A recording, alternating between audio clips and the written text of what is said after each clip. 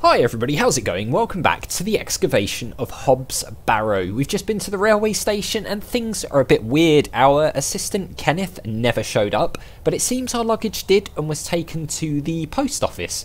We also saw what I think is that creepy cat again here, which doesn't bode well, does it? So let's head into town and... Cyril, good to see you, mate.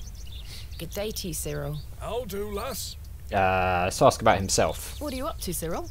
Keeping an eye on that bleeding railway station. That's what. Oh, yeah. Thankfully, no one got off the last train. Really hate that station, don't you? Oh, I curse Midland Railway for bringing their damn line through Bewlay. No one wants... This is our town, our land. 'Tis no place for outsiders. So you keep saying. Anyway, no more trains today. Almost time to celebrate with an ale, I think. I could do with one myself. You paying? No.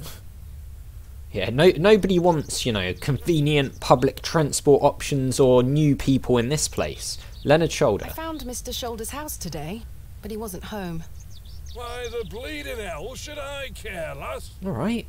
Jeez. I'm looking for Hob's Barrow. Do you know where it is? Mind your own business, lass. You really are quite helpful, aren't you? Bah. Goodbye. Ta-ra, lass. Alright, yeah, see you later, Cyril. Lovely to chat again. Thank you. Is it getting to, like, evening? I don't know if it is. Right, is this the post place? The sign is in a shabby state, but the shop appears to be a cobbler's. No, it's not. Right, where's the post office? It was one of these, right? Oh, was it this one? It's the vicarage. Oh, no, it's the vicarage. Alright, where's the post office? It's somewhere around here, right? That's the alleyway. I could have sworn it was this way, but maybe not. It wasn't this, was it? The door has been boarded up. The building looks like a ruin. Yeah. I thought it was this place. Maybe it's a local dwelling. Local dwelling. I can't actually. Can we I have nothing else to ask for the time being. Okay, we can't ask this guy anything. Does anybody know where the flipping post office is? Can we go in here, by the way?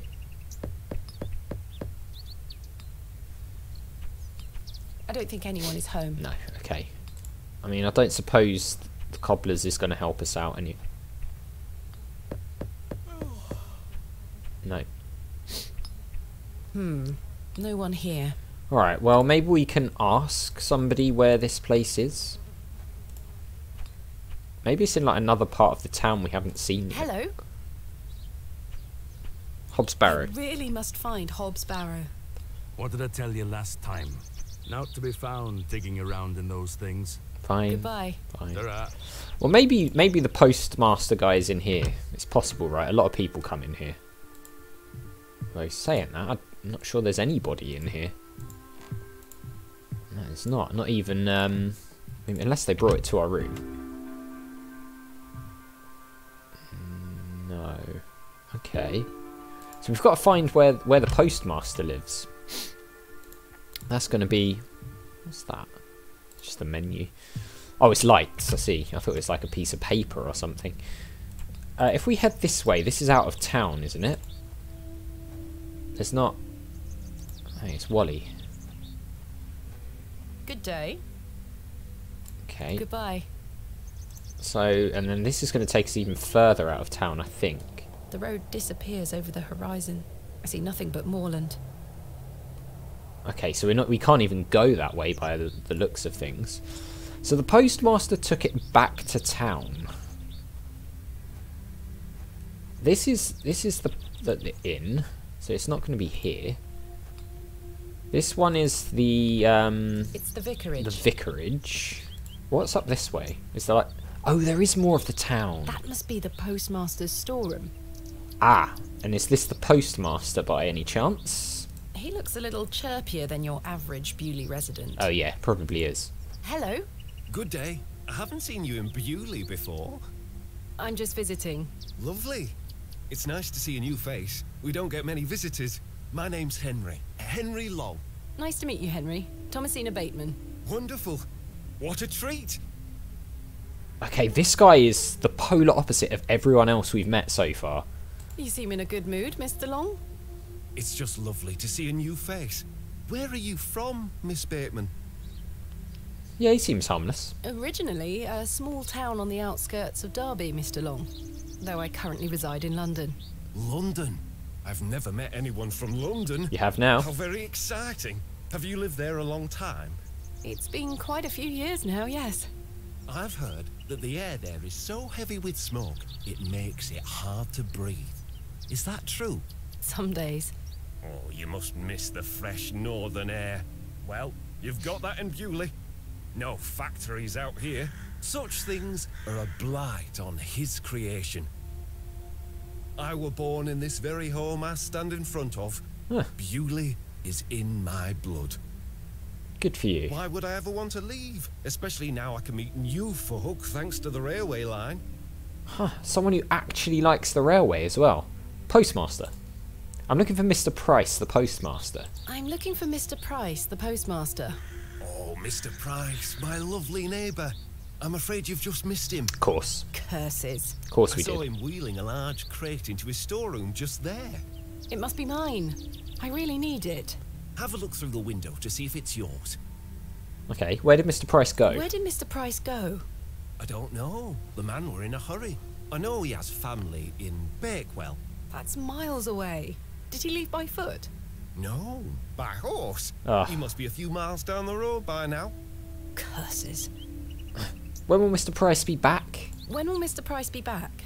He didn't say. Could be tonight, could be a few days. How infuriating. I told him I'd keep watch of his storeroom, and I'm a man of my word, Miss Bateman. I shall not budge from this spot. What, not even to eat or go to the toilet? Leonard Shoulder.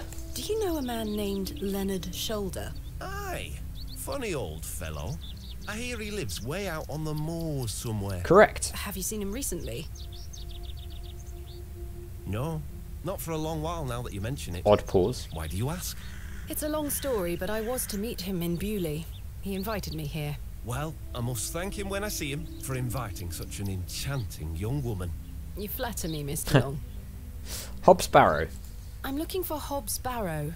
One of those old burial hills. Yes. Do you know where it is? Believe it or not, I haven't set foot on the moors since I were a child. Why is that?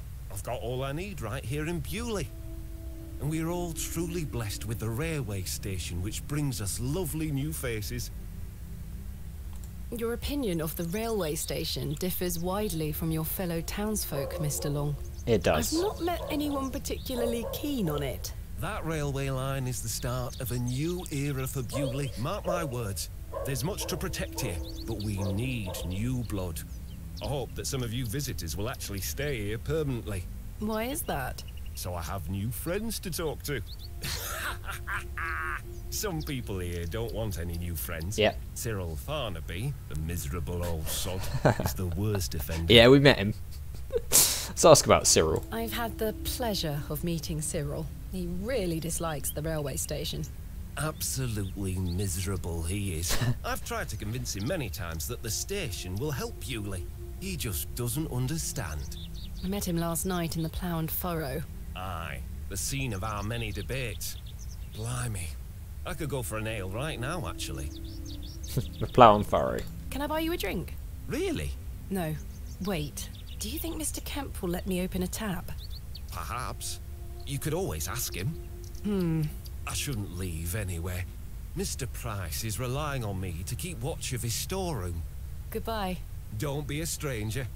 Literally the first open-minded person we've met in this game. Right, let's have a look through this window then, like he suggested. Okay. There's my crate. Kenneth always ties a red ribbon to it. Alright, I can see an envelope tucked behind the ribbon. Perhaps it can help explain Kenneth's absence. maybe. I'm going to have to get in there. Yeah, I think we're probably going to have to distract our... What's this say? Royal Mail, Postmaster's residence. This must be the local post office. Alright, we're going to have to There's distract nothing this else guy. I wish to discuss at the moment. Maybe we can, like, bring him an ale or something? So we're going to have to get into there. I assume it's locked as well, although maybe not. Let's see if we can go and get an ale.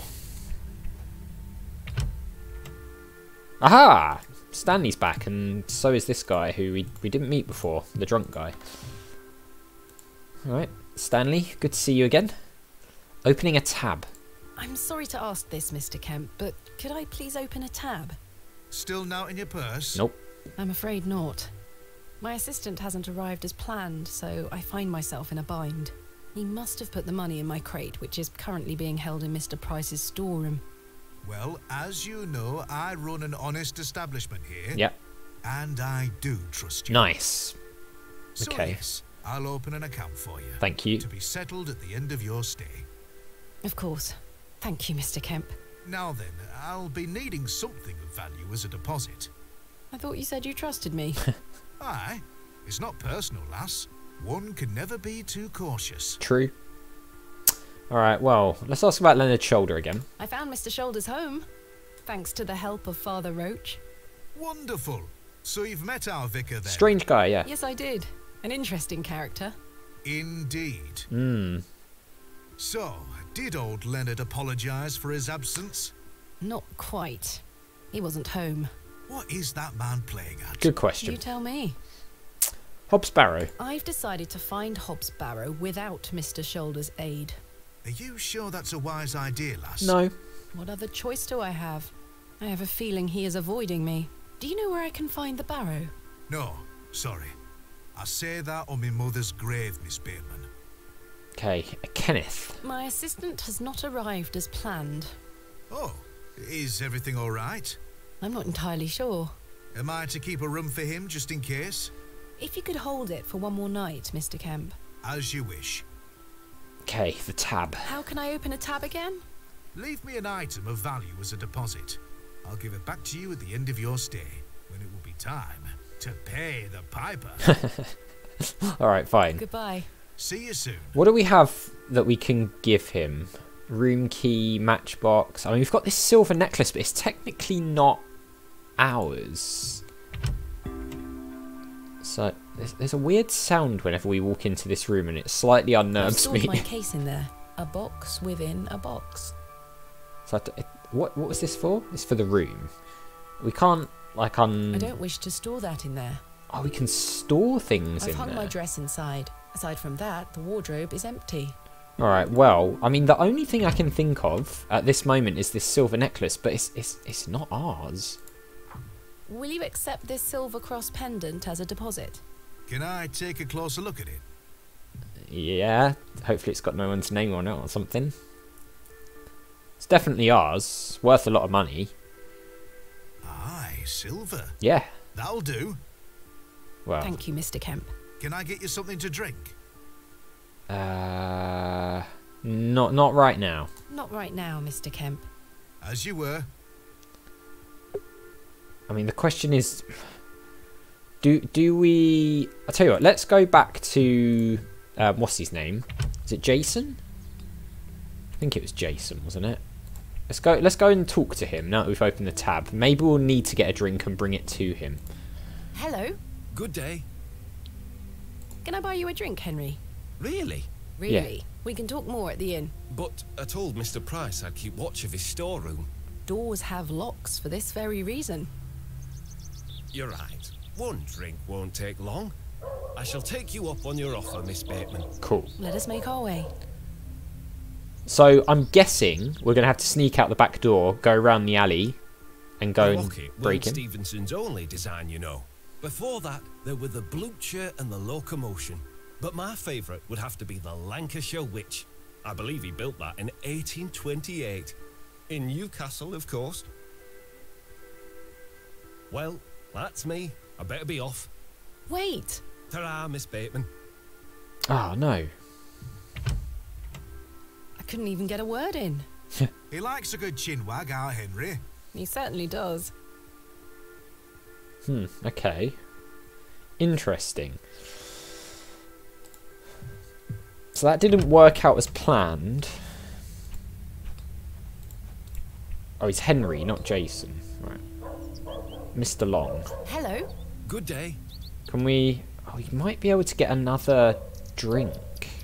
Can I buy you another drink? I suppose one more ale won't hurt. I mean, I shall take you up on your offer, Miss Bateman. are we Let literally... us make our way.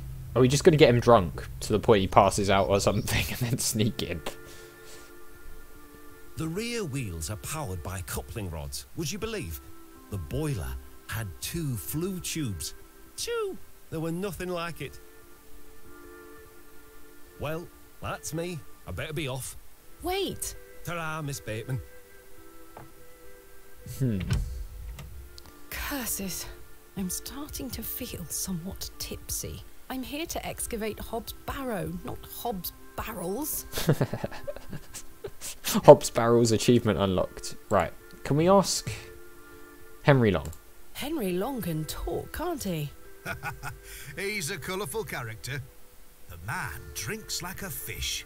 He certainly does. I've seen him drink this place dry and still be up to tend his garden at sunrise. The man can truly hold his ale. Goodbye. See you soon. So getting him drunk isn't going to work because he can handle his ale. I mean, I don't think we've got anything we can put in the drink to, like, make him fall asleep.